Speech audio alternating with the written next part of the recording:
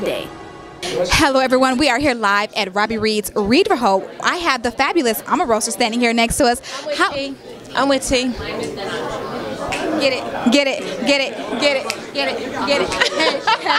It's definitely a party with a purpose. What brought you out today? Yeah, it's all about Robbie. Robbie is promoting healthy living. It's something that I've been promoting since Michael's passing, which is heart health.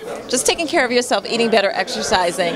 And so I support her wholeheartedly, and I want to help advance her cause of us living longer and healthier and happier.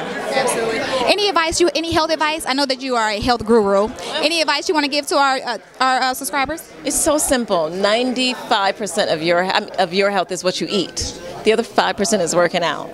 So if you control what's going on in your body, what's going into your body, making sure that it's not processed. Salt and sugar is terrible for you. In fact, salt and sugar is trying to destroy the black community.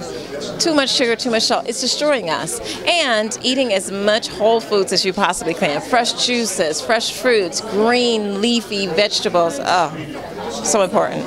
Awesome. Well, we can tell that you haven't aged a bit. Your skin, you look absolutely flawless. So we know that you're eating good. So we know you're looking good. So we know you're eating good. Hey, this is what 40s looks like. Can we get a shot of this? Yes, this is 40. Work. So tell us, what's going on? What's going on? What's in your world? What's up for you? Yeah, I'm assistant pastor at Willow Street Missionary Baptist Church. That is my full-time calling and vocation. It's what I do. I love spreading the gospel of Jesus Christ to anyone who will listen. And so I take the chance to tell people that Jesus is the best thing that ever happened to me. Yes. I'm in agreement with that. Well, we thank you so much for taking time out with Black Tree TV. Can you just do a... What's going on with you? You always... I'm trying to keep up with you. Television. You tell us. No, I want the scoop. I'm the interviewer. I want the scoop. I'm trying to keep up with you.